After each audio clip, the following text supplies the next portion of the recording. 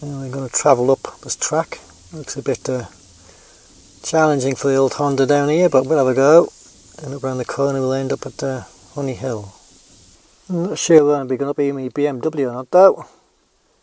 I suspect it could be expensive, as are BMWs generally. And just on those clump of trees is the entrance to Honey Hill Farm. What a lovely name for a farm. I don't think you should think about taking your car on this track, it's too rough. It may not be so bad coming down from the Craig na Bar, but certainly going up it is challenging, to say the least. So here's Honey Hill Farm. It's a grandiose spot, definitely. It's built originally by the Elder family, but in the meantime we're going to have an exploration ourselves. It's now owned by the government, of course, like all these places. And the tram horses are up here for retirement.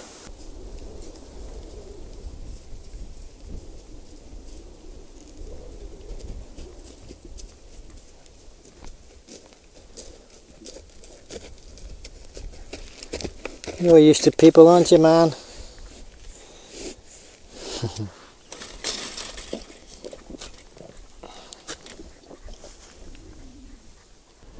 Somebody's on a mission anyway. Aren't you, fella? You come up to see if I got some food too, haven't you? You have indeed. Come with me now while we have a mosey around. These sycamores make a great entrance to the farm, don't they? As I said, it was probably abandoned in the 1930s. So all of these places. Foxglove's starting to come on. This will be their turn to flower. It's an old gate post made of slate, and the old hinge is still there. I'm going to walk down and around the place first, see what we can find outside.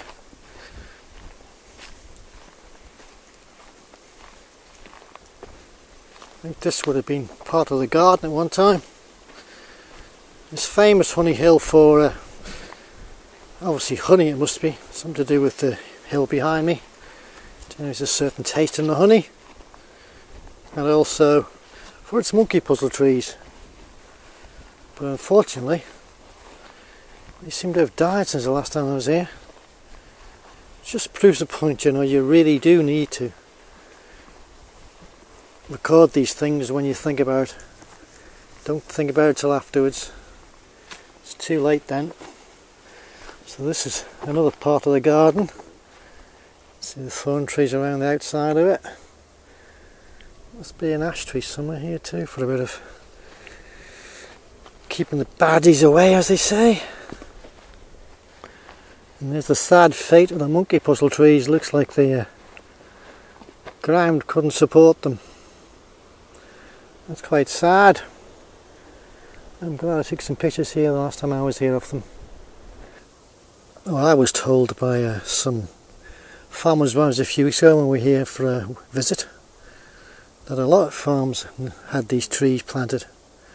It's because of certain seed sales. We used to come to Alaman and they were offered as an incentive, or whatever you want to call it. So there's a few of these on the north still, but none left here, I'm afraid.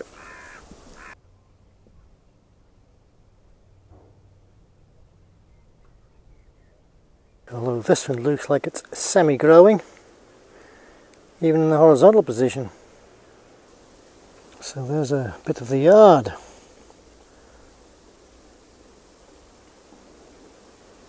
No roofs left, of course. So let's go and have a look around, see what we can find. It's a very grand design and build, not a Manx style at all. You've got the traditional stone built. It's obviously much moderner than some of the older farm buildings. Brick lintels and brick around the doorways, very fancy.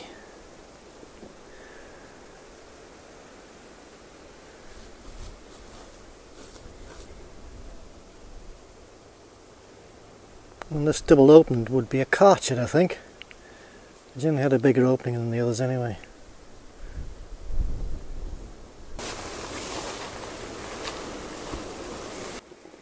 You know, they're clinging to the walls, all been mended.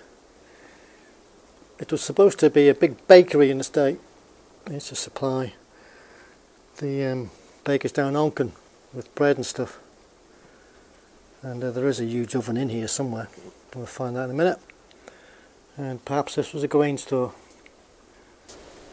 And there's the old ivy clinging to the wall, eh? It'll take over everything eventually, I think. So that's number 1 barn. And there's number 2 barn.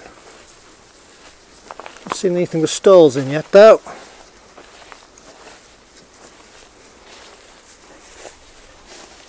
Similar to the other one really. The sycamore's taken over.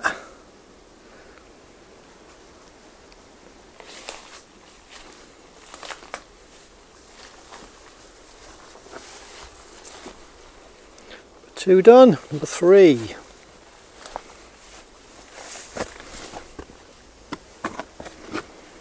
It's much bigger than this. This may have been where they took the grain. He tipped something in, because the ground outside is higher than inside. And there's the chute here. And there's all fern is. Number 4.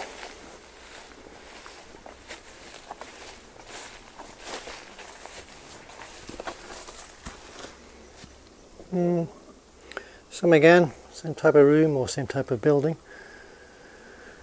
And no chimney, so I don't think this would have been a house, although it looked like it from outside. Cart sheds. It's probably a posh farm. 2 carts.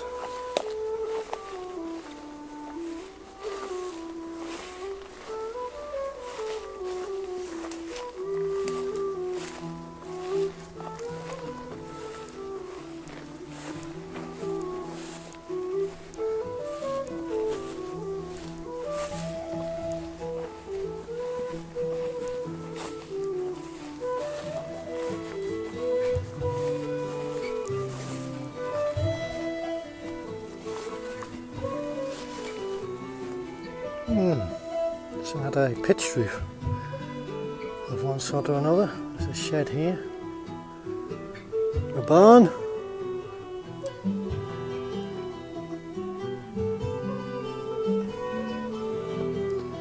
and a water pipe.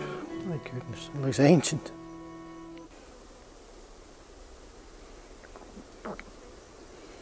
You getting in the frame, Penny? I think this corner went to last. We'll have a look down here, this one.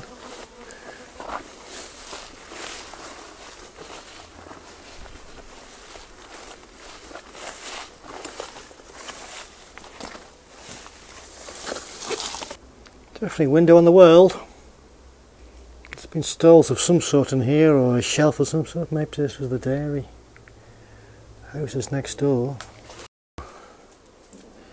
And the last but not least,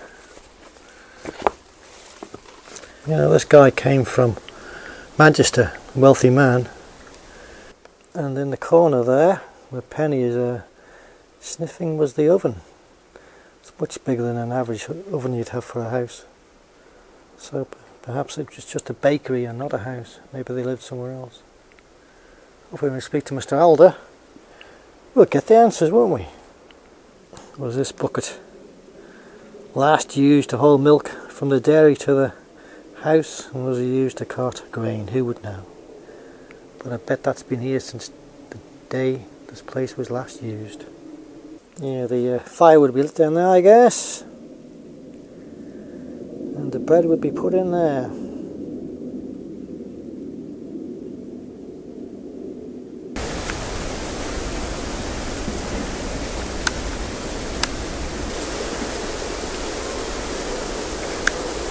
Whoever built it did a really good job of it anyway.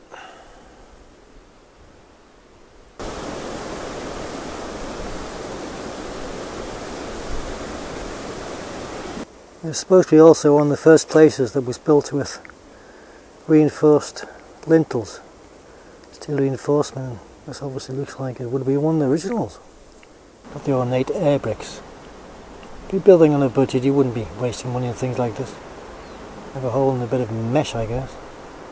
So obviously a well-to-do family, the elders in their days. It's the first day I've really felt the wind was actually quite warm today. You probably don't think that's very interesting, that gateway going in.